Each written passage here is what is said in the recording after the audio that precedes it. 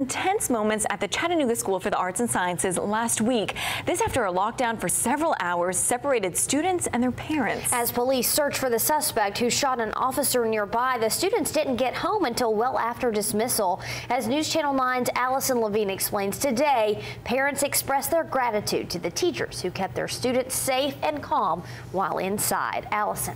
Lauren, Latricia. After a very stressful end to last week, parents and students welcomed back faculty at the Chattanooga School for Arts and Sciences today with gratitude. For hours, students hid in classrooms, shielded by teachers and other staff. Parents waited anxiously outside. For the principal of CSAS and other faculty, the sole priority was keeping the students safe. The first thing we're going to do is make sure your children are safe. And they did.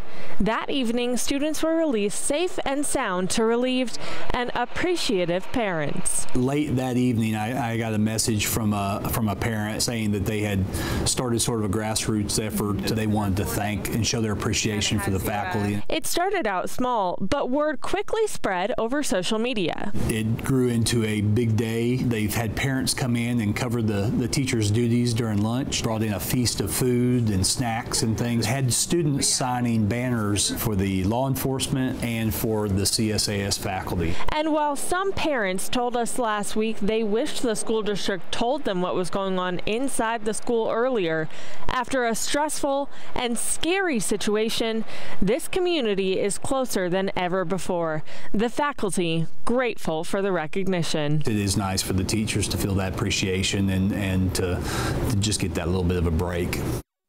Students presented the Chattanooga Police Department with one of those banners today. CPD tweeted its gratitude for the kindness and the cookies.